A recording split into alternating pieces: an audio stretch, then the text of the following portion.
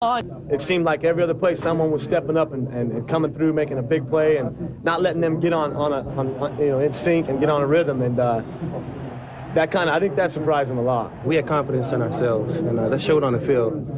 You guys believed in each other, we believed in ourselves, and we talked about that last night before the game started.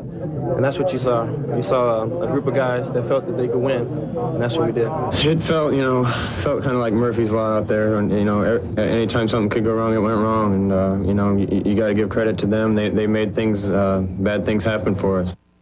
ASU benefited big time because of that win last night. Let's check out the AP football poll out today. Florida numero uno, then you see Florida State, Penn State, Ohio State, and Notre Dame top 5. The next 5 is where we see some things. ASU jumping up 11 spots from 17 to 6. They get the 1 first-place vote. And you see Nebraska, by virtue of the shutout 19-0 fall to number 8. Good times in Tempe right now. Also good times for the Cardinals in search of their victory.